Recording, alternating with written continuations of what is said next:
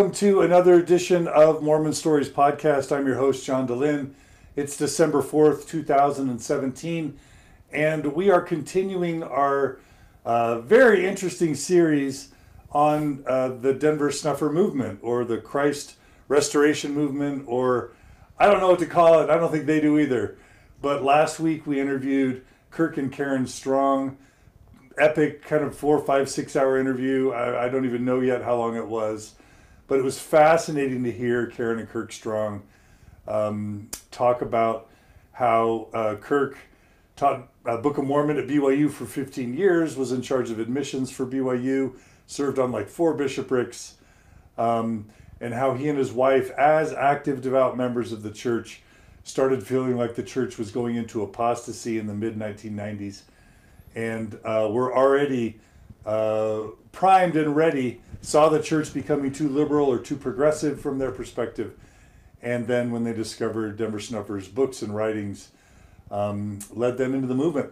So it's a great interview. You'll want to listen to that first before you listen to this one, if you can, because we covered a lot of stuff there that we won't try and repeat here, although we may do some repetition. But they're just an amazing couple, really honest and down to earth, thoughtful and passionate, and it's a great interview. So to follow today, we're going to be interviewing Matt Lohmeier. For those of you who don't know anything about any of this, a few years ago I interviewed Denver Snuffer. Denver Snuffer was a convert to the LDS Church, attended BYU Law School, served in his stake in Sandy for many years, including on the Stake High Council, but started writing books and blogging about sort of, I'll say fundamentalist Mormonism with an asterisk. It wasn't, polygamist Mormonism, but it's basically paying super close attention to the Book of Mormon, super close attention to the Doctrine of Covenants, to the words of Joseph Smith, and basing your devotion to the gospel on those writings primarily, with a special emphasis on developing your own personal relationship with Jesus Christ. And some like to emphasize this idea of having a personal witness or visitation from Jesus. Some might call that having your calling and election made sure, or the second comforter.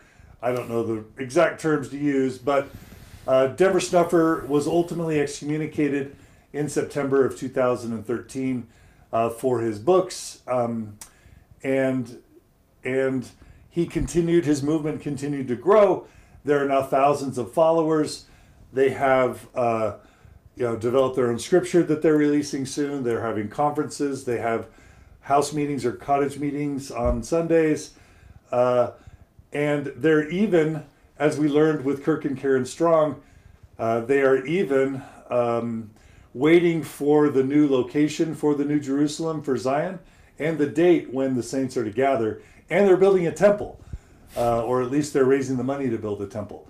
So all sorts of interesting stuff that is worth paying attention to. Now, why are we interviewing Matt Lohmeier? Well, I've never met Matt until today, but Matt and his wife, Sara, are interesting for a number of reasons.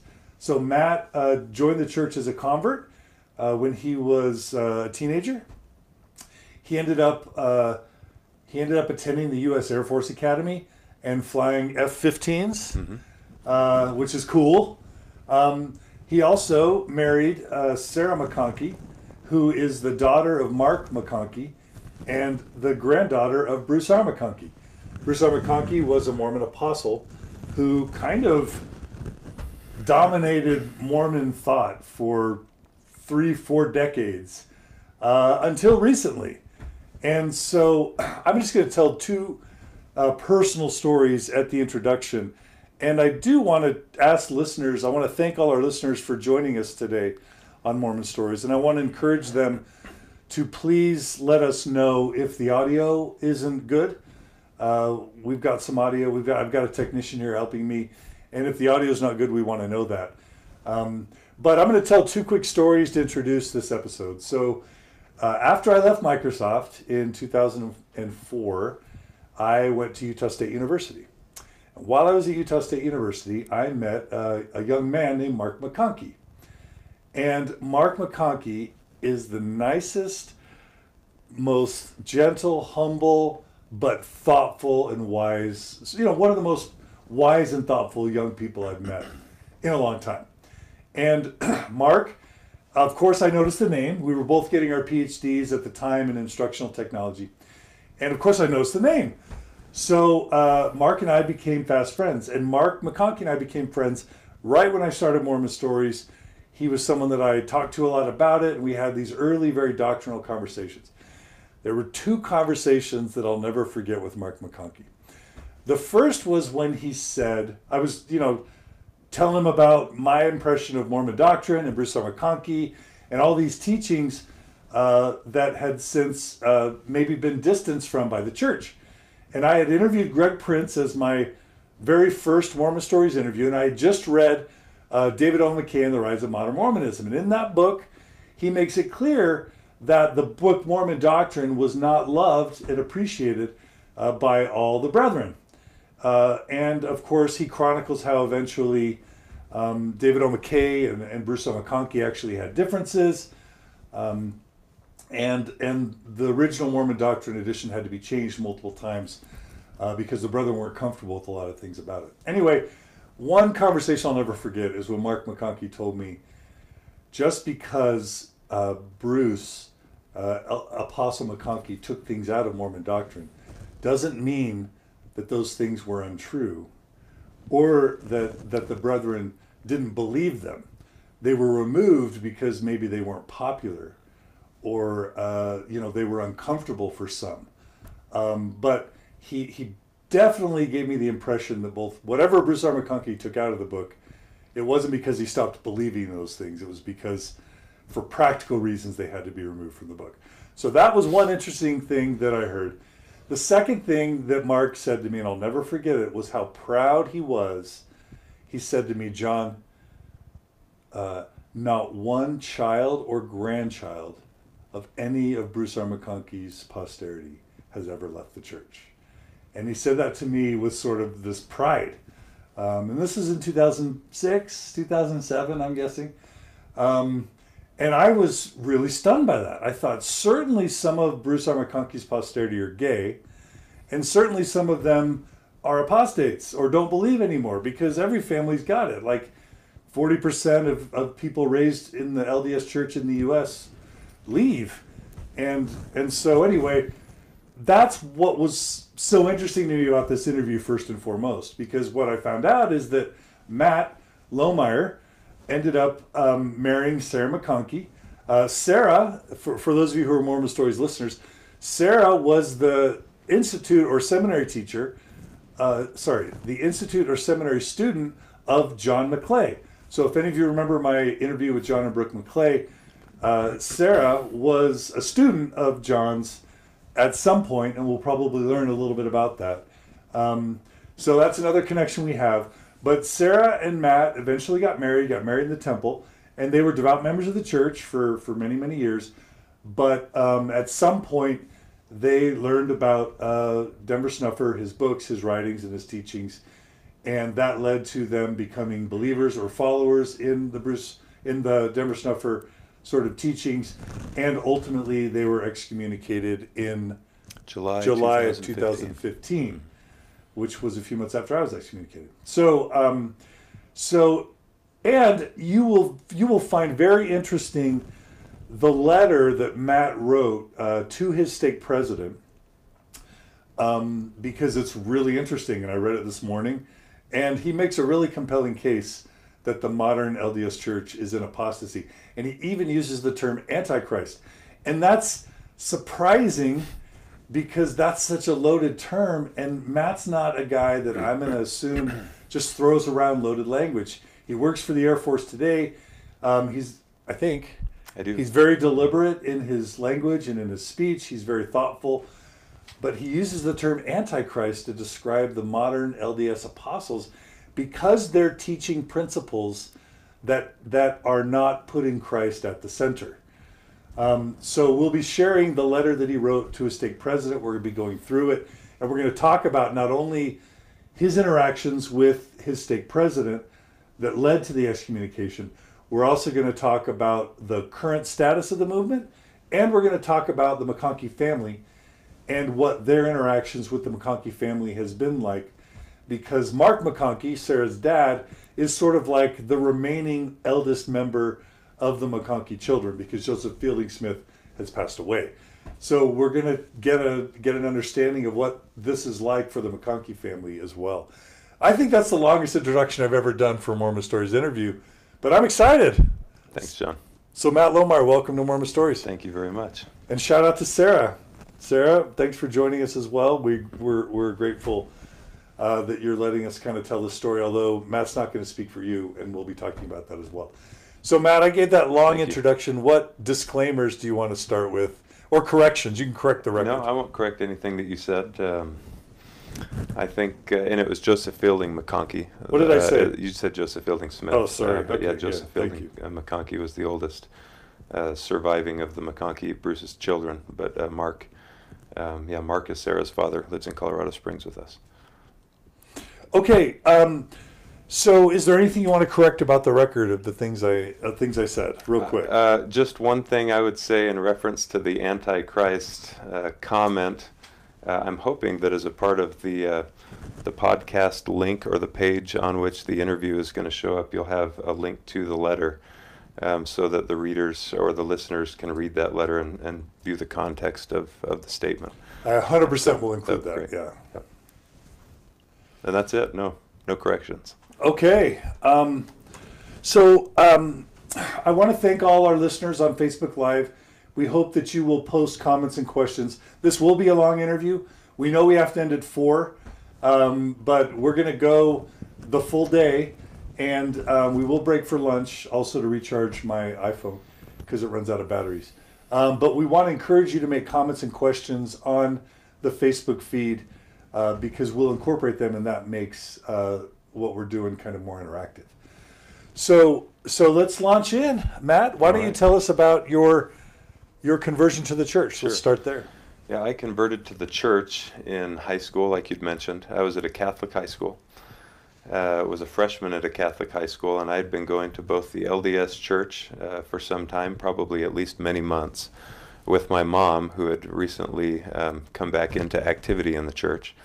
And I was also on Sundays occasionally going to the Catholic church with my father, and sometimes my grandparents on my father's side.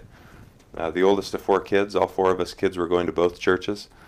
And my mom was making the decision that it was an important point in her life to start being active again in the Mormon church.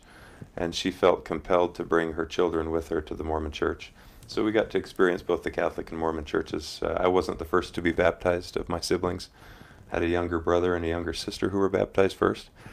And I took the missionary discussions over and over again from different sets of missionaries, saying that I would read the Book of Mormon or do the praying and do the readings, and never did until my freshman year at this Catholic high school in Tucson, Arizona. And that's when I had had enough contact with the message that the missionaries were teaching that I decided it was a good decision for me to be baptized into the LDS Church. That was not because I had had converting experiences to the gospel at that point. That was because I had a general sense that that was a good decision for me and a good path for me to take. And one recollection that I have that I need to mention now that was actually important to me, although I didn't remember it until later in my life, several years before I started to meet with the missionaries. I remember my mom bringing in a book from the alley in the back of our house, and the garbage man would drive down the alleys in between the homes, and that's where the big trash cans were located. And she's 5'3", and I'm guessing that trash can is 5'3" at least, and so she had to probably dump or tip this trash can over. And she had seen when she was out throwing trash in the trash can a blue Book of Mormon down in there that the missionaries had apparently given to our neighbors across the alley, the typical blue Book of Mormon with the gold lettering. And she had tipped that trash can over, pulled the Book of Mormon out, brought it into the house, and dusted it off, and I didn't know what the book was. And I asked her what she was doing, and she said, "That book does not belong in the trash can."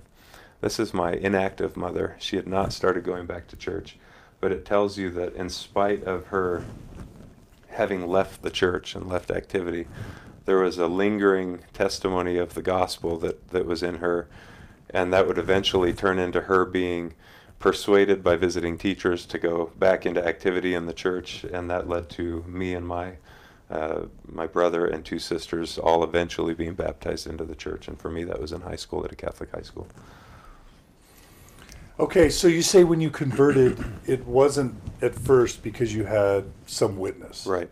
It was just, it felt like the right thing to do. Yeah, in fact, the missionary who finally baptized me was a lacrosse player at BYU, and he was cool. And he basically, one Sunday morning, it was his last day on his mission. In fact, I've recently been in touch with this former elder. I think he's since left the church. But I was basically put up against the wall in the chapel, and he says, "Listen here, I know you believe this stuff." I was 14 years old at the time. That was December 4th of 1996. That was 21 years ago today. And he says, "This is my last day on my mission, and I'm going to baptize you before I go home. So basically go inform the ward that you're being baptized." And I was convinced. I said, "Yeah, that's the right decision." So I left church. My dad wasn't there. He was at home. I remember walking into the bedroom where my dad was laying down and I think watching television, if I'm not mistaken. And I said, "Dad, I'm getting baptized into the Mormon church." And that was a very difficult, difficult news to bear to my father. And he was quiet. Why didn't he like it? Well, he had been raised Catholic, and he had been potentially raised anti-Mormon, but had certainly become anti-Mormon at this point. And that will play into the story here in just a little bit. But so he was displeased, I think, that I was choosing, as the oldest of his children, to join the LDS church. He got dressed. He came to the chapel, and later that afternoon the ward put together a Herculean effort to have a good showing to support this recently activated Lohmeier family, a part-member family as they call it. And I had a nice baptismal service. I don't remember anything about it other than that my father came. That meant the world to me. And you were how old again? That was 2 days before my 15th birthday. Okay. And then I went back to Catholic school the next day and took Catholic classes, and was one of, as I recall, 2 active Latter-day Saints at that Catholic private high school. And that only lasted for the rest of that year, and then I left the Catholic school my sophomore year and went and joined a public school, and actually played basketball at this public school for the same coach that my father had played for at that same high school 20 years earlier. And in fact, when my dad was my age now, I was playing high school basketball. But that's when I joined the church, and like you've pointed out, and like I said, I wasn't converted to the gospel. That was a couple of years later, and I continue to live my life how I had, kind of sort of believing and being active in the Mormon church, going to seminary at a release time seminary class. And in between my junior and senior year of high school is when I had some experiences that were converting for me. Well, talk about those. And I want to point out, so as I get to this converting experience, I remember my dad and my mom, I asked them for permission to share this, having arguments in the home over religion.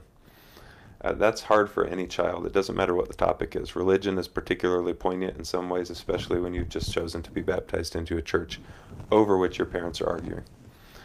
And so being in a mixed faith home, as it were, and hearing arguments taking place, a child, I can't speak for the other siblings, but a child can't help but wonder how their decisions have impacted the relationship of their parents.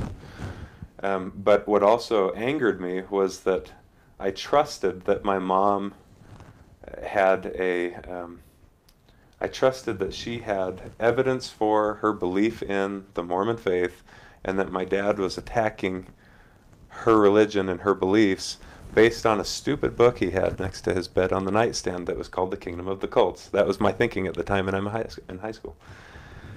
And I was angry about that.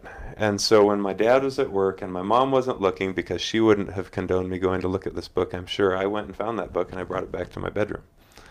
And I remember, this is me, unconverted me, sitting in my bedroom, feeling like I'm sneaking something very sinful into my room. And I flipped to the the Mormonism section in the Kingdom of the Cults. And I read, I don't know how many pages that, I haven't looked in a long time, 30, 40, 50 pages I read through of what I had considered anti-Mormon literature about my faith that I had just been baptized into. And it was one of the darkest days to think, I think these guys are telling the truth, and yet it's a direct attack on my religion. And so that's one data point, if you will, that was it was compelling to me, because I wanted to prove that my dad's arguments were wrong, and I couldn't do that unless I started to learn about Mormon history and actually figured out if my religion was true. At the same time, I had a wonderful teacher's quorum advisor who was teaching the gospel in a way that actually made sense to me and that drew me in. And I was annoyed with and frustrated with other teachers in the teacher's quorum who seemed to not want to pay attention to what this man was saying. And I'm still friends with him. He lives in Bountiful, in fact, with his wife. They're an older couple. He was teaching the gospel in a way that was compelling to me. And so between the mix of emotions between having arguments in the home of religion, having been exposed to anti-Mormonism, and knowing that there's some issues with Mormon history, and the fact that I was beginning to be concerned with my standing before God and whether or not I was doing the right things in life, I ultimately was led, and I'll say by the Spirit, to be concerned enough about my standing to go make it a matter of prayer. And it was probably I think it was between my junior and senior years. I had the question planted in my mind that I'm going to ask God if Joseph Smith is a prophet. And I've not read the Book of Mormon before. I don't know anything about his life. But that was the question that was pressing upon me. And I thought, because it hinges upon this. And at least that's what I had been taught in church. It hinges upon this man. And I remember making a very humble attempt and kneeling next to my bed. And I can picture the setting and asking God verbally, is Joseph Smith a true prophet? And received an answer. And it was the first time I can remember in my life having had a sure, clear answer come to me. What did it feel like?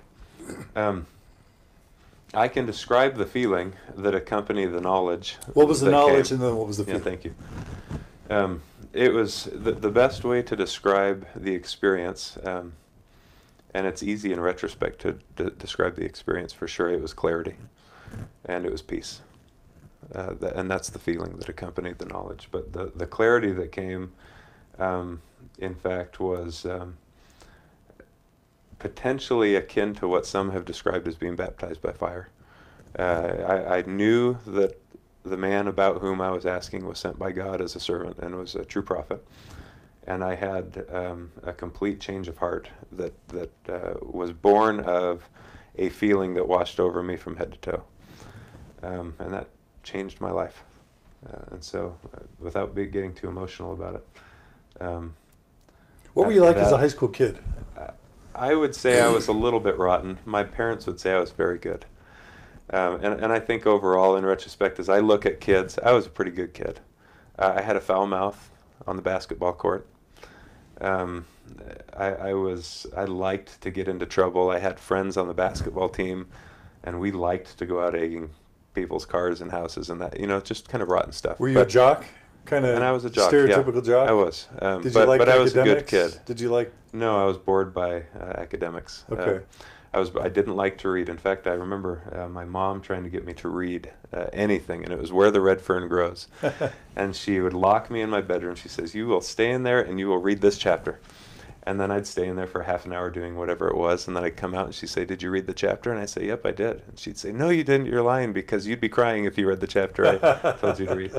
And so I never liked to read, but that experience that I had where I knew that Joseph was a prophet, it fundamentally changed my trajectory, because I knew that I needed to change my life, my actions.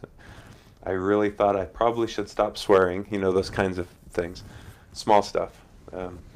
I wanted to start reading the Book of Mormon. And so I started to read the Book of Mormon, and in the process of reading the Book of Mormon, gained a testimony of the Book of Mormon. And so that's kind of where my spiritual journey begins. It's between my junior and senior year of high school.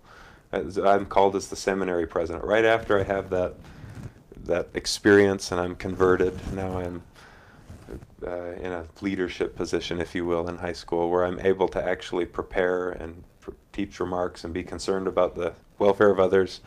And that was all good for me developmentally. But this is in Tucson? This was in Tucson. Yeah. Okay. So just as I'm kind of analyzing this a little bit, whether you look at it as someone being humbled and prepared for the gospel, or vulnerable, like depending on your perspective, but this fits a profile of someone who's seeking, because your parents were in conflict about religion. That must have been distressing to you. Honestly, it's the same type of stuff that distressed Joseph Smith, because his parents were differing about religion, right? So there's some turmoil in the home, and you're probably not feeling like you're being the best person you can be, probably feeling like you're maybe a little bit lost, and so your heart was kind of ready for that witness. Is that what you think? Yeah, that's accurate. And this gets into another vital experience that I had that kind of changed my trajectory a little bit. I think I know you run the risk of talking too much about yourself, but this is an interview about me, so I'm going to talk about myself a little bit. Yeah, it is. I think I've been given a gift to believe, and I think I've been given a gift to seek. That teacher's quorum advisor that I had mentioned to you, he was constantly teaching in a way from the scriptures that was so compelling that I wanted to believe in the gospel. I found myself in high school going to his house. I say his house, it was their house. They were a couple who unitedly both understood Mormon doctrine, not the book, the idea of Mormon doctrine, Mormon history. And every time I sat down and met with them, I was convinced these are people I can come to ask questions that I have about the gospel, whatever they are. They will sit and open the scriptures with me, and they'll teach me from the scriptures what the answer to my question is. And that just blew me away, because I was not getting that from friends. I was not getting that in church. But they did it well, and I would go to their house and I would ask them my questions. They would teach me. I remember getting in a minivan, or Suburban. It was spacious enough to be either, and we're driving to the Mesa Temple. And there was another brother in the Word who happened to home teach this family that was my teacher's quorum advisor. He was in the front seat with another brother who I think was in the bishopric. And they were talking about making your calling and election sure. I was probably 15 years old. I was maybe 16 years old. What year about would this have been? This is probably, I think this is 96, 97. Okay. I'm a sophomore in, I think it's probably 96, 97. Okay. That's my best recollection. Okay. I'm sitting in a bucket seat closest to the front of the car, and I'm listening to words that I've never heard before, mentioned in church, never read about before.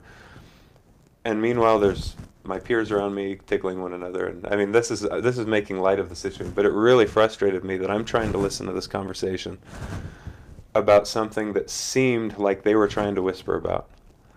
And they were talking about a sealing room in the temple, and there's a special place, and I'm listening, I'm thinking, okay, we're not going to see any of that stuff today. I'm going to get baptized for the dead. I really wish these kids would be quiet, because I'm really interested in the conversation. And so I butt in, and I say, hey, what are you talking about? What's calling an election? And this brother, I shouldn't mention names, but this brother said, that's something we don't talk about. And that was the end of it. And boy, did that pique my interest. You want to tell me? I mean, this is in fact taking place. Don't look in the closet. Don't look in the closet. If I can recall, this is before I had the experience where I'm praying about Joseph Smith and getting converted to the gospel that is Mormonism. But yeah, pay no attention to the man behind the curtain. That really piqued my interest. And so you mix that with I'm being exposed to anti-Mormonism. I want to prove that my religion is true. I'm being exposed to the idea that there is something about making your calling and election sure. And that's all a backdrop. I don't investigate it at that time, but that's a backdrop for the seeking that then happens. And when I'm converted, that change of trajectory for me means I'm going to start buying as many books as I can about Mormon history, and I'm going to start researching. And in fact, I think I've teased with others, I had a disease. I would buy 10 books, read one or two, and I'd buy 10 or 15 more, and I'd read one or two, and until I acquired hundreds and hundreds and hundreds of books, and have read hundreds of books about Mormon history and about... You have? I have. And I don't think there was any issue over time, whether it was polygamy or anything else, CES letter stuff, and we'll talk about maybe some of that later. There was nothing that I was going to encounter after a decade of being at this that was going to be surprising to me. So, real quick, yeah. Was the reason you were so interested in this idea of a calling election made sure because you were feeling guilt and shame for being unworthy or unrighteous or, a rough kid? I don't think so. Because that would explain your interest in calling election made sure. It's like, how do I make sure I get to heaven, right? Yeah, there was something born in me when I heard the gospel preached. And as I started to read these books and learned about the early church and about what they were talking about, and then I read teachings of the prophet Joseph Smith and heard him talking about it. And he references John chapter 14 about how this is available to people in this life. This meaning? This experience of seeing God face to face, of receiving what Joseph calls in the teachings the second comforter. This is me in high school, senior year in high school, learning about these things and feeling absolutely convinced that this is something I must be searching for. And it had nothing to do with what I was learning at church. It had everything to do with studying Joseph's words. There was a couple of other books that I'll mention that were fundamental to me, and they're simple things, but they were things that I had read that were fundamental game changers for me. One was a simple book called To Draw Nearer to God by Henry B. Eyring.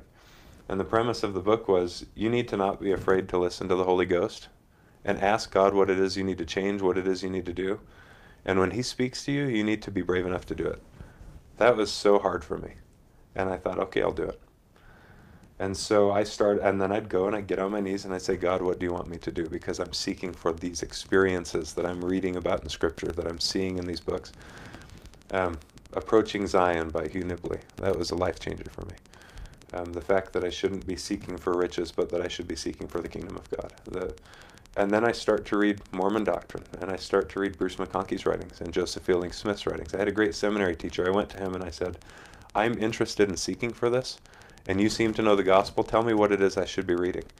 And to my seminary teacher's credit, he said, go buy the lectures on faith and read those.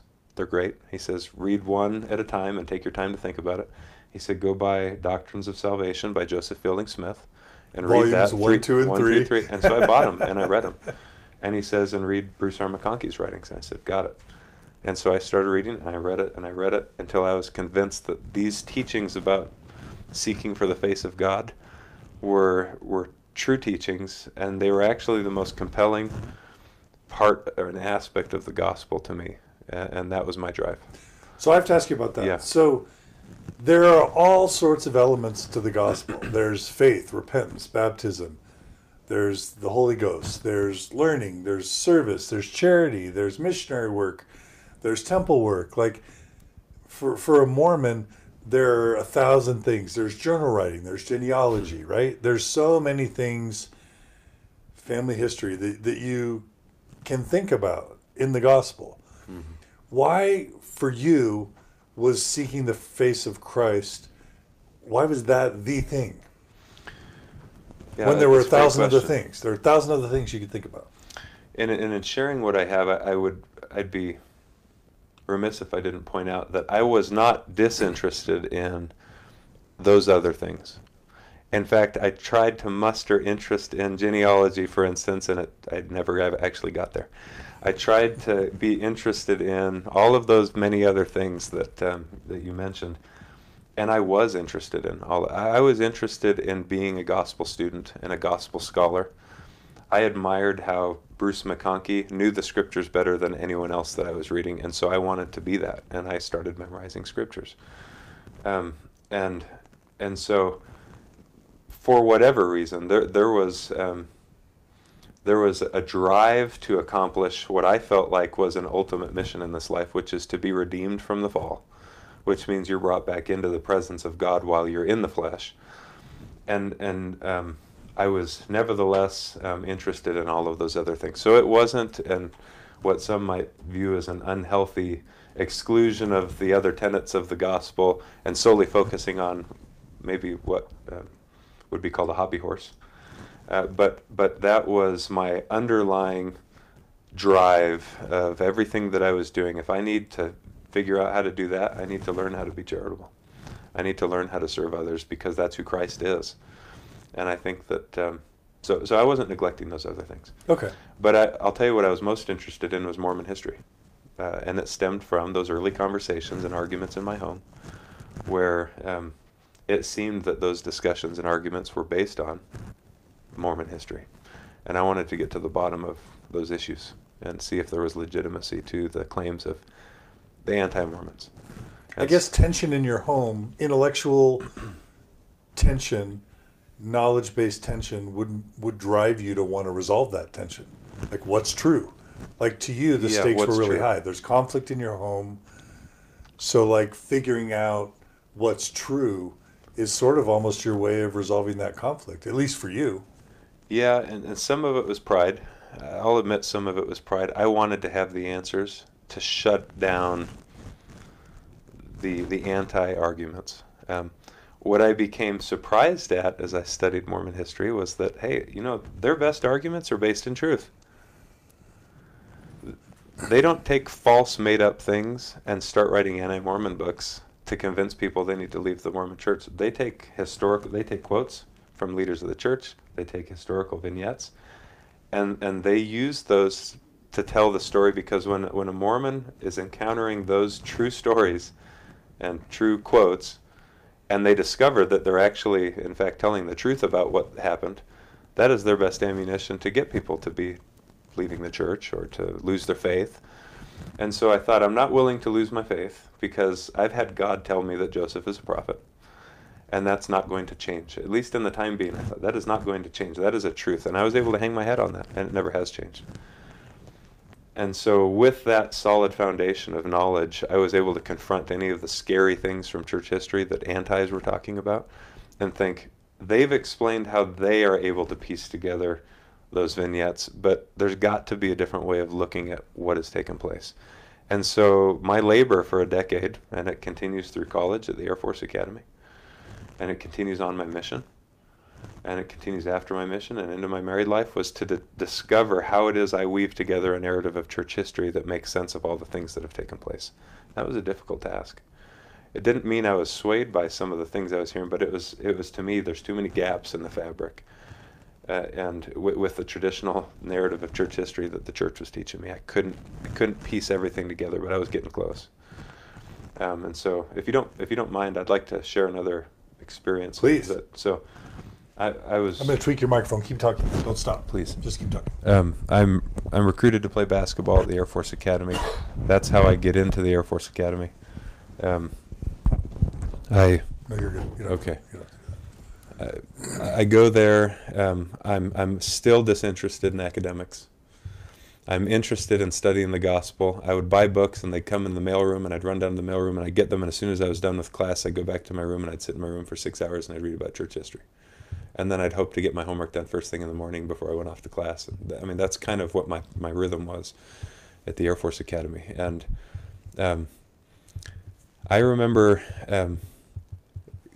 feeling, this is before I ever went to the temple to be endowed, before I left on my mission, which was in between my sophomore and junior years at the academy.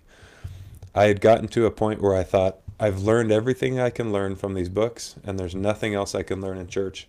The only way I can continue to progress in knowledge and in truth and in light is to actually meet Christ and to have him continue to teach me. And so I remember waiting for the school week to be over one week so that I could go hike the mountain behind the Air Force Academy. It's a beautiful setting. And I remember going up this hill and kneeling down and praying and asking God if he would reveal himself to me. Pre-mission or post-mission? Pre-mission. Okay. Um, So you're 18, 19? I'm probably 19 at this time. Again, not yet been through the temple, don't know what that's all about. And I knew that was sensitive enough that I'm not willing to Google that stuff. And, but so I'm praying and asking, and I'm fully expecting to have that prayer answered. And I wait, and I wait, and I wait, and nothing happens. And I even hear a little bit of a rustling in the bushes, which was probably a bird. And I'm picturing like First Vision account and Satan. Yeah, exactly. Yeah. And that's what I'm expecting to happen. And I am fully anticipating that I'm going to meet an angel or meet the Lord. And I don't know if in my life I've ever approached the Lord with as much faith. That moment was peculiar. I really felt a connection to the heavens. And so there I am waiting for the veil to part and for things to happen, and it doesn't.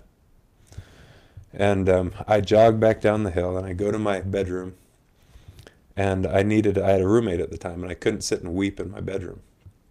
So I go down the end of the hallway there at the Air Force Academy in my squadron. There's a phone room where they had payphones where you could call your parents on the weekends. And I went and I locked the door in the phone room, and I wept and I wept, and I pled with the Lord, and I said, I had the faith. And I felt like I had the assurance that I was going to receive according to my desires. And the thought came to me that you need to read your scriptures, and I did, and I opened up to section 67 of the Doctrine of Covenants, and the Lord spoke very clearly to me in that section. And and I can read what it said as a response from the Lord to me about why I didn't obtain the answer. Let's do it. If you don't mind. Because, and the reason I share this, it's an important... People don't always pull out their scriptures on Mormon Stories podcast. This is good. Then you need more scriptures on Mormon Stories podcast. That's why I brought them. Yeah, let's do it. Do a wide shot. So I'm distraught, and I'm expecting that the Lord is going to tell me why I didn't obtain what it was that I was seeking. And he said to me, you endeavored to believe that you should receive the blessing which was offered unto you. But behold, verily I say, there were fears in your heart, and verily this is the reason you did not receive. It goes on to say, again, I say unto you, it is your privilege, and a promise I give unto you, that have been ordained unto this ministry, that inasmuch as you strip yourselves from jealousies and fears, and humble yourselves before me, for you are not sufficiently humble, the veil shall be rent, and you shall see me, and know that I am. And that was clear to me. And that was one of two occasions when that very thing was communicated to me, that you need to continue seeking me, and I will manifest myself to you. And so that was me at the Air Force Academy. I then go to the temple. I'm endowed. That was beautiful to me. I didn't have it wasn't a scary thing to me. I thought, this is the gospel I've been seeking for. I see the man Adam, who apparently is supposed to represent me, looking and looking for true messengers until angels come to him from heaven to instruct him. And then they prepare him to go converse with the Lord through the veil, and then he does it. He enters the Lord's presence. That was the gospel journey that I had come to discover for myself before. And so that witness you received on that day was basically, through that scripture you just read, the Lord saying, don't give up, humble yourself, keep purifying yourself, and the witness will come. That's right. And then that's how I took it. And then the temple further confirmed to me that the path that I was pursuing was in fact the gospel.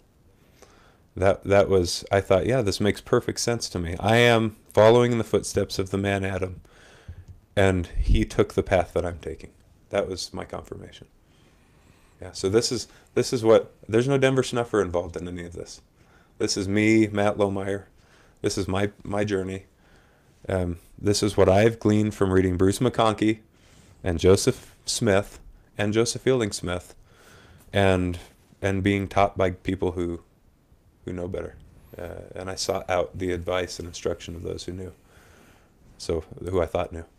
Yeah. So this is me leading up to my mission. I'm then called to serve in the Taiwan mission, which we can talk about if you want to get to that. Whatever right now, you think is important about your journey. Yeah, so there's three things I want to share from my mission that are also important framework. My father is still not a member of the church when I leave on my mission to go to Taipei, Taiwan, but he was supportive of me going.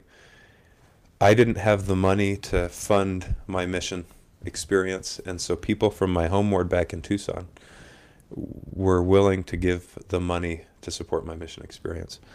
I was so concerned about praying in faith that my father would be baptized while I was on my mission, because for some reason I thought my having chosen to serve a mission was going to influence my father to be baptized. That I decided I was going to make it a matter of prayer, and I was praying every day for my father to be baptized. And it was frankly quite distracting to the missionary work. I'm supposed to be focusing on these people who I've been called to serve, and I'm focusing on my dad who's halfway around the world. And so we had a mission rule that you could only fast once a month on Fast Sunday, which is the first Sunday of the month, and I thought I need to somehow divert my daily prayers for my father to a weekly effort, which I will do in fasting and prayer. So within a couple of weeks of being on my mission, I went to the mission president's wife in the mission home, and I explained to her that I'm completely distracted praying for my father, and I'd like to request your permission, because she was apparently the one in charge of the fasting rules in the mission. I'd like to request your permission to fast every week for the rest of my mission for my father. And she was surprised and said, yeah, I give you permission to do that. And so every weekend I would start a fast, and that was my time to focus on my dad. And the rest of the week I'd made the commitment I would focus on the people I was teaching. Before I left on my mission, my dad, all the Air Force Academy cadets, there's about 30 of us who were leaving on our mission at the same time. All of us were called to foreign-speaking missions. They like to send the Air Force guys, military guys, to these different countries and have them learn foreign languages. And there was one of my friends who, when he was waiting for his mission call, said to his friends, guess where I'm going? We're going to have the game where everyone guesses. And he sent that to my parents as well, because my parents knew who he was. And my dad said, again, non-member, somewhat anti-Mormon, he says, I'm guessing you're going to come to Tucson, Arizona. Highly unlikely, by the way, because we all went foreign speaking. And he says, and if you do come to Tucson, Arizona, I will let you teach me the missionary discussions. What? And so here I am thinking, that ain't happening. But if it does, that would be amazing, right? Well, so he gets his mission call, and he's called to Tucson, Arizona. No way! And I'm like, man, my dad is going to eat his words. And then my dad said, if you get assigned to my ward, and Tucson mission is a big mission. There's, I think, at least then there were 5 stakes. I don't know how many there are today. If you get assigned to my ward, I will let you teach me the missionary discussions. He was assigned to my dad's ward. And so my dad was kind of stuck at that point. And my siblings and my mother and me are all thinking this is the culmination of many prayers and fasts.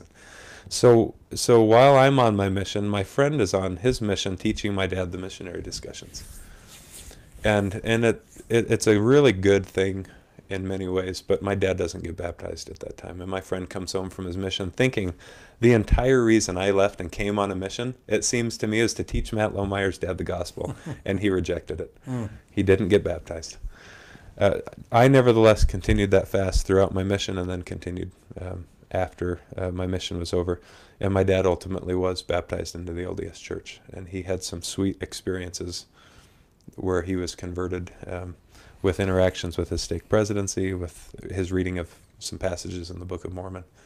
And so my family felt like we had had our prayers answered in that regard. And so for a time, he and my mom both are attending church together as active members of the church, and that was for a time. That's the first thing I want to mention about my mission experience. The second thing was on December 23rd of 2003, I was in the mission home across the street from the Taiwan temple. I was an assistant to the president at the time. And my companion from Idaho, Ray Widmer, and it was 12:30 at night. We were up preparing for a conference well after the hours where we were supposed to be in bed. We're preparing for a conference on the east coast of Taiwan, and my mission president was in his office. And we were on the 4th floor of a dalo, a building I think the temple president lived on maybe the 6th and 7th floors, and the mission president lived on the 5th floor with his family, and we were in the mission office on the 4th floor. And there was a frantic buzzing of the doorbell at 12:30 in the morning on the 23rd of December. And instantly when the doorbell rang, I had the impression that evil had come knocking at the door. And I knew that that's what we were going to encounter. And so I pushed the button and said, "Wait," saying hello in Chinese. And there was a woman screaming on the other end. And she said, "We need the priesthood." And so my companion and I, these 20-year-old kids, walk down or go down the elevator, and the elevator doors open. And in the foyer, the opening of the building there that we were in, there's about a 10-foot gap of a foyer, and then there's these glass doors. And outside the glass doors, we could see a woman who is clearly possessed with devils, being restrained by a man with all of his might, and a woman standing beside them, who is apparently the woman who had called us asking for us to come down and help. And boy, that was terrifying. And the first thought that I have, I've never encountered this before, I picture Peter in the temple endowment video. And I think, well, I know what Peter did, and that's exactly what I'm going to do. So I open the glass doors and let this woman in. And I to shorten the story and to spare the listener some details, I do what I see Peter do in the temple. And it was seemingly effective for about 5 seconds. And with all the rage and anger and hate that you could picture Satan having, we were mocked and jeered and verbally attacked by the voices of men coming out of this woman in a way that was more terrifying than something I had experienced in my life up to that point. And the struggle ensued and lasted for about 45 minutes, where we're attempting to cast out evil. My mission president comes down, and his first thought is, when he sees it, to do the exact same thing that I had just tried to do.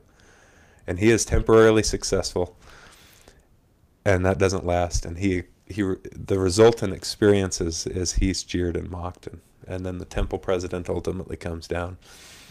The way that ends up finishing is that there is a laying on of hands, there is the casting out of the devils, a command for them to not return, and that is a successful endeavor. And we all kind of break up and go home for the evening.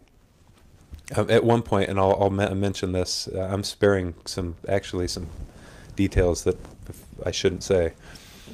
At one point, we are successful about 20-30 minutes into this and casting out these evil spirits. And she, with her spirit back into her, it was almost tangible. You could almost see her spirit come back into her body, but you couldn't see it. She walks back up to the glass doors, and she points across the street at the temple, and she says, "They need my help." And instantly she was possessed. So there was something going on there where she had potentially invited this. The night is over, and we walk back home, and we lay in bed, and it's like the walls are crawling, and we can barely go to sleep. And my mission companion from Idaho says, "I never knew that stuff was real." And he says, and if that was real, then there must surely be a God. It was this great revelation to him.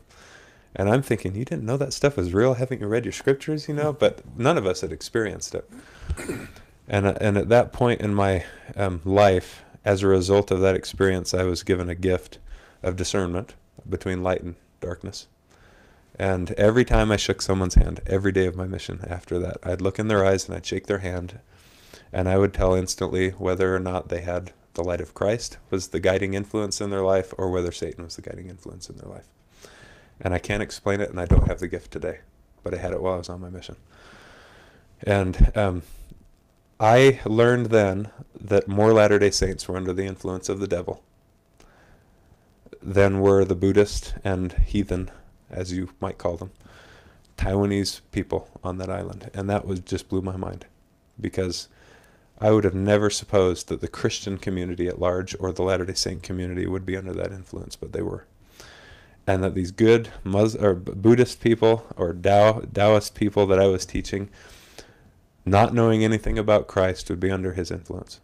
And so that was an important thing for me to share. And it was an important fundamental change in my mindset as I approached the gospel going forward that I learned from that experience that night. And the last thing I'll share, and then I'll turn the time back over to you, I guess, because I've been going for some time. To get into the Air Force Academy for the first time, I was helped by basketball coaches. I didn't have the grades to get into the Air Force Academy. And so the first time that I got in, it was with them pulling strings. And when I resigned to go on my mission, I had to reapply for a congressman's nomination and go through the whole process again. And I was denied acceptance into the Air Force Academy while I was on my mission. And I was on the street in Taipei telling my mission companion in English that I was probably going to go back and go to BYU. I'm not going to the Air Force because I didn't get back in the second time, and I feel a tap on my shoulder. And I turn around, there's a white guy standing there who's in a white shirt and tie, and he sticks out his hand and he says, "Gentry Stevens, 94 grad. Do you want to get back into the Air Force Academy?" This is on the streets in Taipei. There are no white people around.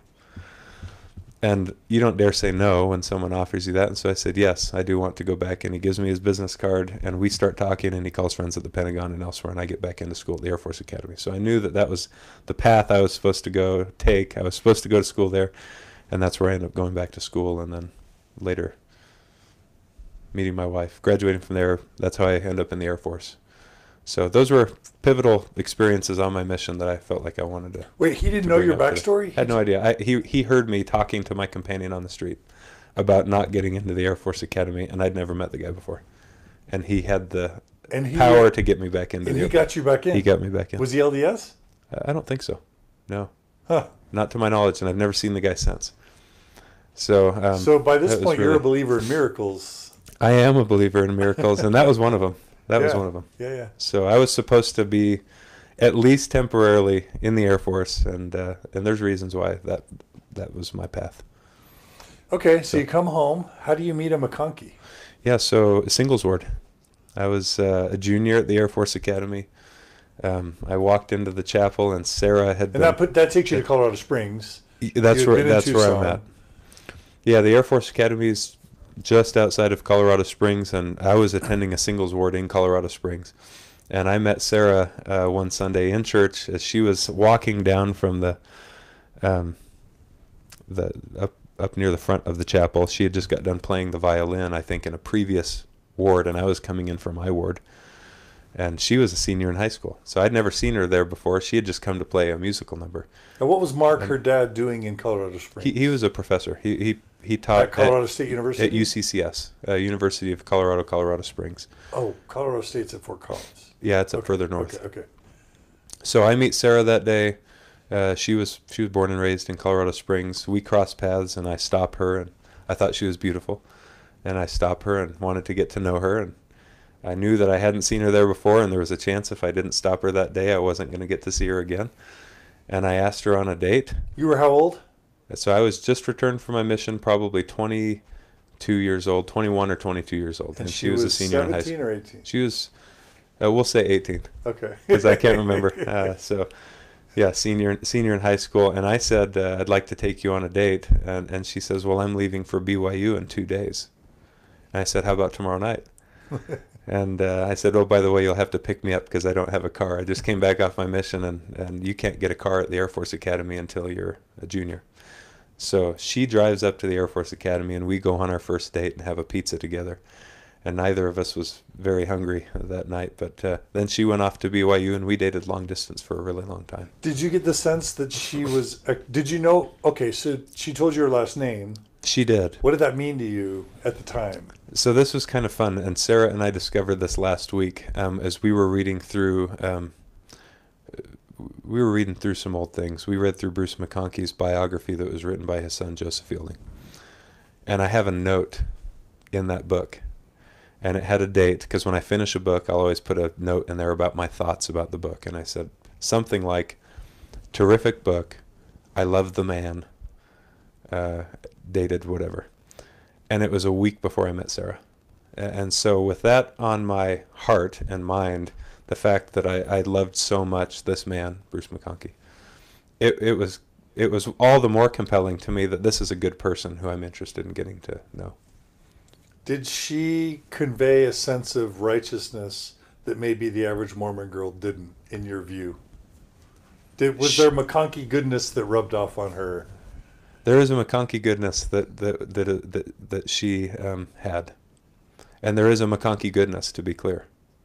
What is that? Can you describe that? That you meet a lot of people in the LDS church and out of the LDS church, and you meet a lot of people, and the McConkies are genuinely salt of the earth people.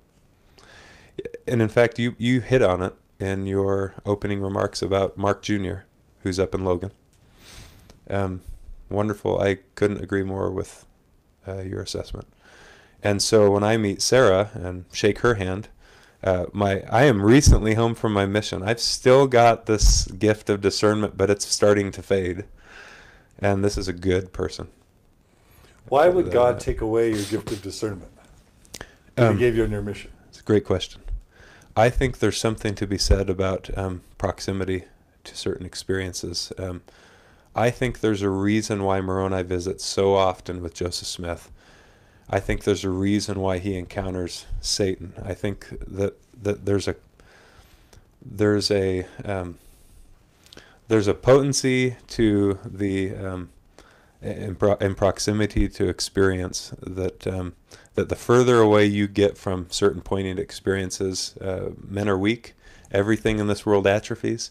I think that the gift I was given was in direct relation to having had the experience with darkness. I'm looking into the eyes of a person who has no soul. Right now? No, not right now. Okay. Just checking. Just checking. No, I'm kidding. No, on December 23rd, night, the woman who was possessed. I'm looking into the eyes of someone, and I've never seen anything like it. That experience then translates to me being able to look into people's eyes, and everyone's got light. Every human who's here that we interact with on a day-to-day basis, as you shake hands with people, you look into their eyes, there is a light. Even if they're not good people, there is a light that is in people's eyes. So I don't know that God took away the gift. It's simply a function of me being immortal here and not having had any similar experience as the years go on. And I think it faded. Okay. Yeah. But with her, you felt it. No, yeah, she's wonderful. And anyone who would meet her today would say the same thing. She's a wonderful person. Okay, so she goes to BYU. She does. You stay. You guys date. That must have been hard for you to have this girl. Did you know you loved her from the start or not? Very close. Okay. Yeah, she was. What a terrible thing to do to a new freshman girl at BYU is to date her long distance. Yeah. I felt bad, actually, in retrospect. Not while I was dating her, I didn't feel bad, but I felt bad after. I thought, how do you do that to someone? You basically ask of her devotion, and I saw her once a month, and she's being faithful, as far as I know, to me in our relationship, and her heart is tied up with me, and we're seeing each other once a month, and she's at BYU, I'm at the Air Force Academy. You can't get married while you're a cadet at the Air Force Academy. So we dated for 9 months. We broke up. We have kind of separate paths for a little bit. We date other people. For 6 years we're apart. And what? And while I'm at an Air Force base, 6 years. She never got married? She was close, and I was close. I was engaged to be married to someone else. We stayed in contact. So this is long story, very short. But we stay in contact. In fact, she's living in New York City at times. She's living in D.C., doing work out there. This is post-graduation from BYU. And I'm stationed in the Air Force in Tucson and then in Oklahoma. And I would come, for instance, to a 4th of July parade in Provo, and I'd run into Sara McConkie. Okay, why didn't you just marry her the day you graduated from the Air Force Academy? Well, we weren't dating the day I married her. Why not? That was my fault. I'll publicly admit you were slow. I was slow. I was very slow, and in fact, in retrospect, and Sara and I both agree to this, and I'll speak for myself here. That was an important 6 years for me. That time period where I wasn't married, and dedicated a lot of my time to digging deeper into Mormon history. That was an important time in my life where I needed to develop and actually had some worldview changes yet again that were important for me to have before I decided who I was going to Did marry. you kind of stray from the gospel a little bit? No. I was very active in the church. Those 6 years. The whole time. Yep. But my views were changing and developing. Okay. In fact, I've got a few notes here. I want to make sure there's a couple things I get to hit on. Before we finish this segment, okay, we need to talk about Adam God theory, doctrine. How does it fit into your narrative? It's important. We need to talk about that. We need to talk about me being a temple worker in Oklahoma City before marrying Sara. Yeah, the Adam God thing, certainly that was a dilemma I was encountering before marriage. Let's do it now. And this ties in. You're asking about that. So there were 6 years before we get married. That older couple in my ward in Tucson, who I was going to ask gospel questions. A few times while I was in their house, they said something like, Brigham Young said some interesting things about Adam. And like that made me shiver in my boots, because I thought interesting means probably I don't want to dabble in that and I don't want to look into it. And that was me in high school. I get to the Air Force Academy, and there were a couple of occasions where I had opportunities to chat with them. And I was asking them questions about the gospel. I was asking them questions about Brigham Young and some different things I was encountering.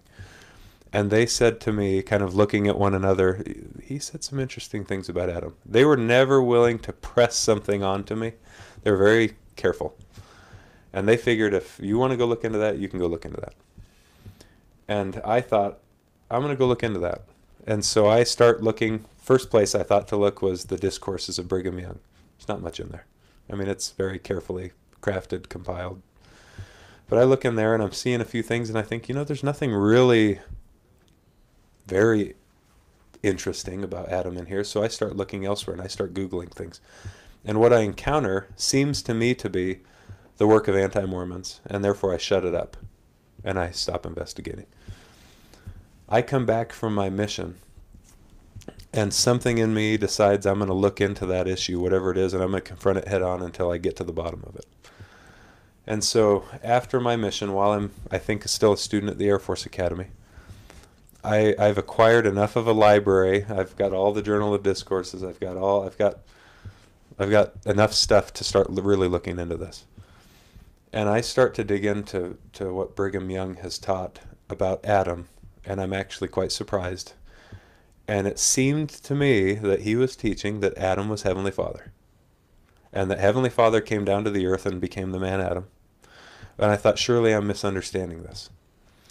And so I keep reading, and I find fundamentalist Mormons books. And if any people was candid about their understandings of early Mormon history, it was the fundamentalist Mormon authors. Like Ogden Kraut, or who? Ogden Kraut, Cully Christensen. David Dye is an author who's compiled some things about early Mormon history. Drew Briney has put together a book called Adam God Teachings, I think. And I read it all. Read everything I could get my hands on about this thing. At the same time, I'm reading what Bruce McConkie said about Brigham Young's teachings. I read a letter that he writes to Eugene England, in which he brings up the topic. I read what Spencer W. Kimball says about it. I read what Joseph Fielding Smith says about it. And I'm spending literally months looking at all of this. And I told you already how I viewed Bruce McConkie and Joseph Fielding Smith. These were heroes of mine in Mormonism who I looked to as prophets and apostles, and I respected their words very much. I looked at Brigham Young as a prophet at this time in my life, and the two of them were saying things that were incompatible with one another. That was really hard for me. If I had anything like a faith crisis, this was the moment in my life. It didn't mean I was having a faith crisis with the church at that time or the gospel. My faith crisis was in that, who do I trust? This guy or this guy? In 1852, Brigham Young gave a sermon from the pulpit in General Conference in which he said, I'm going to reveal something to you about Adam, about his position before he came here and who he is, and if you don't believe it, you will be damned. I've got it in volume 1 of the Journal of Discourses, and I've got it all marked up. I read his letter, Bruce McConkie's letter to Eugene England, in which he says, if you choose to believe what Brigham Young taught about Adam, you will be damned. That's a big problem. That's pretty much a direct conflict. You had to choose. And I thought, if I choose to believe this prophet, I'm damned, and if I choose to believe this prophet, I'm damned. That's unacceptable. And boy, for weeks and weeks, I really wrestled with this because I had to trust one of them. But if I didn't trust the other one, I was rejecting one of the prophets. This is it was a silly dilemma. But when you're so entrenched in a Mormon tradition that tells you have to trust the brethren and that they can't lead you astray, when that's the doctrine, this is a really big problem.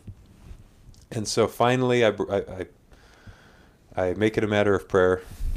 I ask God how to sort this out, and very clearly he communicated to me, stop worrying about what those men say. And that was surprising because I'm supposed to worry about what these men say. And he instructed me. Meaning Bruce and Brigham. Bruce and Brigham. Both. Stop worrying about what they're saying. This isn't, your salvation has nothing to do with what they're saying about this thing. Okay. That was really helpful to me. Interesting. And it changed my worldview. That was a moment in time, and that's why I need to bring this up, where for the first time in my life, as a student at the Air Force Academy, I realized that what Bruce or what Brigham or anyone else who I respected for sure was saying about any particular thing, it didn't have any bearing upon my salvation. What did was my relationship with Christ. And in fact, I was able to go to God, God informed me, and find out answers to my prayers. I didn't have to rely upon them. And so I did that. And I prayed and I prayed and I searched more and I kept reviewing these things until I felt like I understood the topic very well. And it was somewhat true what Bruce McConkie was saying, and it was somewhat true what Brigham Young was saying. But I also learned in that process that I think Brigham Young in that thing had learned some things from Joseph Smith, and he had misunderstood them. And he and Heber C. Kimball and a few others came up with an Adam God doctrine that was somewhat tied to what Joseph was teaching about Adam, but wasn't a completely accurate representation of what Joseph had taught about Adam. And I still believe that's true. So learning that for me was huge. Learning that I didn't need to trust him, who was a leader of the church, to get an answer, that was huge. Changed my life. It kind of explains the letter you end up writing to your stake president. It explains how I'm in a position to then, and if you read the letter, we'll share it. We'll get to that too. But boy, that I had no problem speaking out against the idea that trust us, we can't lead you astray. Utterly false. Yeah. Utterly false. And anyone who studied Mormon history can't possibly accept that as a tenet of their gospel that they believe in. So there was that, and then temple work. All right. I cringe bringing up the story that I'm going to share, but I need to share it. And I think my wife might cringe at home. And so I apologize to anyone who is very active Latter-day Saint who would cringe at what I'm going to share, but it's important. As I mentioned, I'm continually seeking the experience of coming into the Lord's presence. I've learned in a temple at this point in my life that there are certain ways to pray. And I've also learned from the church that I'm not allowed to pray that way. That's a big problem too. And I've also learned from the Adam God dilemma that I had encountered that I don't know if it matters that much what these men are telling me to do. And I'm just going to tell you, Yeah, you're speaking respectfully. What I heard you say is you learned about the true order of prayer at the temple. Thank you. Yeah. So okay. I just want to make sure I understand what you're saying. I learned that there is a true order of prayer, and to me that means I need to pray that way. And oh, by the way, if you'll recall what it says in the temple, you're instructed to pray that way. And then I go back into the church, and the church says, hey, you can't pray that way. There's only the old people that work in the temple who officiate the ceremonies. They're the only ones that can pray that way. And by the way, they're only allowed to pray about these 3 or 4 things. And for me, I'm pleading with God. I remember the experience I have at the Air Force Academy where I'm climbing a mountain and I'm getting close, and I have jealousies and pride that I need to overcome, and I need to humble myself. But I'm thinking I need to do everything within my power to show the Lord that I'm employing all of the knowledge that he's given me in order to pierce the veil. And as I see Adam do it, there's certain things he learns that he presents to God at a veil that I need to follow that path. And so I am so determined to somehow figure out a way to do this that I go and I talk to my stake president and I say, I need to become a temple worker. Because in my mind at that time, the only way I can have the experience of being obedient to what I've learned is if I'm the guy at the altar praying. And so I say I need to become a temple worker. Why? Well, because it's important to me, and I need to. He says, okay, I'll recommend you. I go become a temple worker. I become a full ordnance worker. At what age? This is me. I'm an instructor pilot in Oklahoma for the Air Force at the time, and I'm probably 24 or 5 years old. And during this time, you learned to fly F-15s, and now you're teaching so not people. yet. I was a T-38 instructor pilot. I had just finished student pilot training. It was the fighter trainer, and they kept me there as an instructor pilot for 3 years so I could teach the new students. And it was after that I go fly F-15s. Okay. And so, and I'll add here because it's worth adding. The title of this interview I think has Denver Snuffer's name in it. I'd never heard of Denver Snuffer. I'd never read anything he'd written. And frankly, at this point in my life, I think maybe he was just starting to write the book The Second Comforter or something, but I'd not heard of it. So I find myself in the temple being instructed by some of the older men who are my trainers, the things I'm allowed to pray for at the altar. And you're allowed to pray for President Hinckley or Monson at the time. It was probably Monson. I can't remember. It was about the time there was a transition there. What You're year? allowed to pray for the president of the church. Around what year? This is probably 2008 or 9. So President Monson's the president of the church. You're allowed to pray for him. You're allowed to pray for the names of the people whose names are upon the altar. You're allowed to pray for the missionaries and maybe the youth of the church. Beyond that, don't say anything. People's arms will get tired. They're old and they have to repeat what you say, and you keep it simple. And I said, yeah, copy. And I thought, well, there's a couple other things I'm going to pray for too. You're a righteous rebel by this point. Righteous rebel. But the reason it was important for me to share some of the background is because you have to understand the path I've been on for this to make any sense. So I find myself in the temple. I go to officiate at the altar in a temple. And I get to be the voice in the prayer, and I pray for the things that they've instructed me to pray for, and I also pray for a few other things, like coming to know the Lord in the flesh and that kind of thing, because it matters so much that I get to utter those words while praying in a certain manner. Now, you were praying for yourself to come to know the Lord in the flesh? No, I was careful. I'm more discreet than that, and I prayed in a way that I thought would be agreeable to the company. And it was, and I had people come up to me afterward and said, I've never heard anyone pray for some of these things in the temple, and that meant a lot to me. Thank you. And I thought, yeah, that's right. We need to be praying for some things, right? And so I'm able to have the experience, and because I had done that, and because I was still dissatisfied with my ability to freely express the feelings of my heart to God in that manner, I had a decision to make. And the decision was, can I pray this way in my home? And I knew what the church's answer was. The church's answer is absolutely not. And at this point, I live by myself. I have a home bachelor by myself. pad, right? Right. How do you do the two-hour prayer by yourself? And I'll tell you, I'd read enough Mormon history to understand that they were building altars in their homes. And there were instructions. Who was? So in the early days of the church, throughout the 19th century, there were instructions at the stake level for how to make your own garments, how to build an altar in your home, and how wide it needed to be, how tall it needed to be. I have never heard about people building altars. But so Mormon homes would have, they'd have a sacred place set aside that they would have an altar in their home where they would don the robes of the priesthood and they would offer up signs and they would pray. Meaning the temple clothing? That's right. In their homes? In their homes. With altars? You read now. Is this Ogden Kraut stuff, or is this? No. This is well documented. Wilford Woodruff's journals. In fact, I can't remember if it was Wilford Woodruff or Heber C. Kimball, but it's one of the two of them. Said, every time we gathered together to pray and donned the robes of the holy priesthood and offered up the signs of the holy priesthood, and this is in his journal. Anyone can go buy this and read this. We were answered by God. Oh my gosh. Well, that means something to me because I want to be answered by God. And so I thought, I'm not going to build an altar in my home. I don't.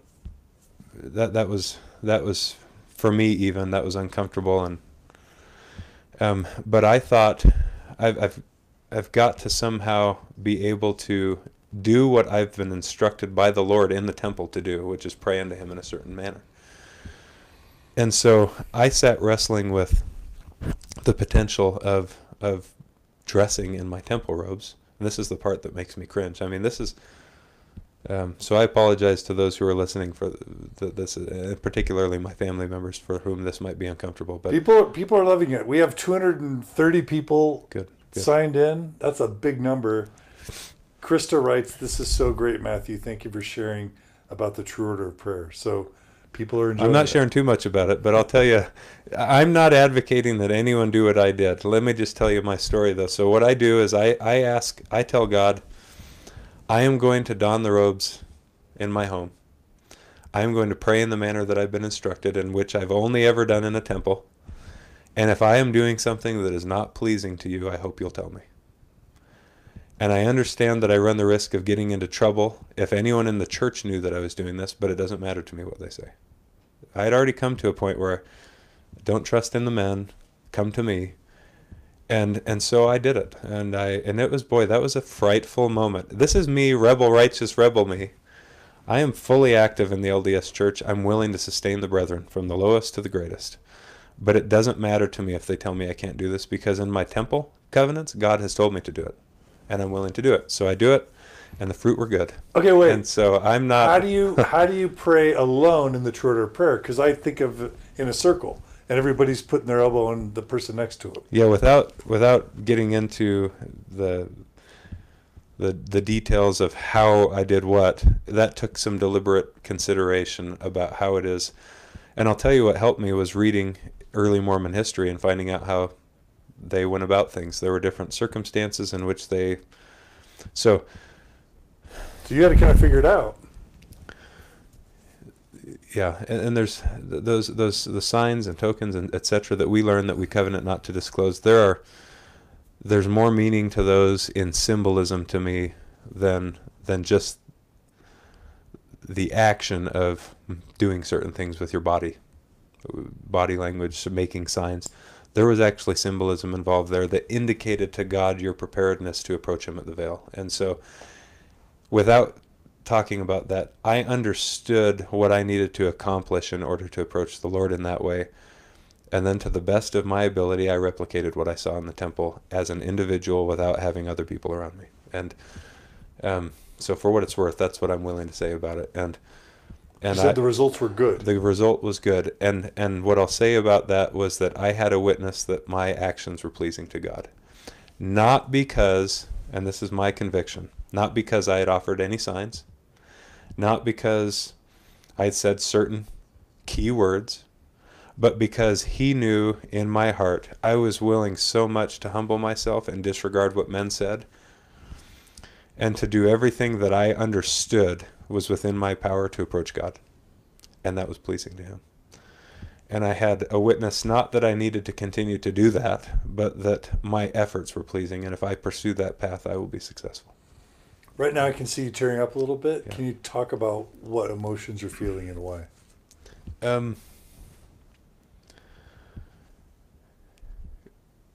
I'll say that it hasn't ever stopped, but from the time in between my junior and senior year when I asked God about Joseph and get a clear answer to today, there are ups and downs in everyone's life, and you have moments when you feel closer to God and moments when you feel like he's distant. I have not had a break in communication with him where I don't feel like he's not willing to answer my prayers. It might take months, and it might take years, depending on what the issue was. But the reason I got emotional is because that was one more data point in my journey where I felt like the Lord was smiling down upon me and saying, continue what you're doing. Yeah. And so nothing happened. But I'll say, I mean, I didn't pierce the veil in the day in which I decide I'm going to don temple robes in my house. But what happened was one more assurance that God is pleased with those who seek to live by the knowledge that they've been given. And so that was important for me too. So I guess those are the things that as a basis, as a foundation, I feel are important for me to share about my personal journey before I get to a point where I discover this guy named Denver Snuffer. So that kind of, I don't know if you have any questions about any of the things that I've shared up to this point, but I think that kind of takes us up to, and I'll mention, so Sara and I are married. Did you tell her, Sara, I practice the true order of prayer in my temple clothes alone sometimes? No, there's... And then did you feel like you were was... withholding things from her and not being fully honest? Was there a dilemma there? Sure. Great question. I don't have any recollection of having, when we start dating again for the first time, hey, let me tell you what I've been up to for the last 6 years in my private life. But we always have had, from day one when we met, we've always had, and throughout our dating years, a very open dialogue about our beliefs. She knew well back then, when we first started dating while we were students in college, that I was on a path of seeking for these things. And I think that surprised her a little bit, but I think it was something she welcomed. And she was supportive of it, and she was believing. And so I was very open with her and sharing personal experiences that I'd had. When we started dating again 6 years later, I was still very open with her, and at that time I was reading Denver stuff. And I was open with her, and I shared with her, hey, I'm reading this guy's stuff, it's very good. Before you started dating her the second time? Yeah, when we started dating the second time, I shared with her some of the things that I was reading, and she was leery. He was a member in good standing at that point, but I think the topic about which he was writing, you have this cover of a book and the young girl looking up and the second comforter conversing with the Lord through the veil, temple language. Are you supposed to say that? That's temple language. I think that makes people leery, and so I think she was cautious. She didn't start reading his books, in fact, until after we were married, several months later. Okay. Yeah. So you discovered Denver Snuffer's writings and teachings prior to marrying Sara. I did.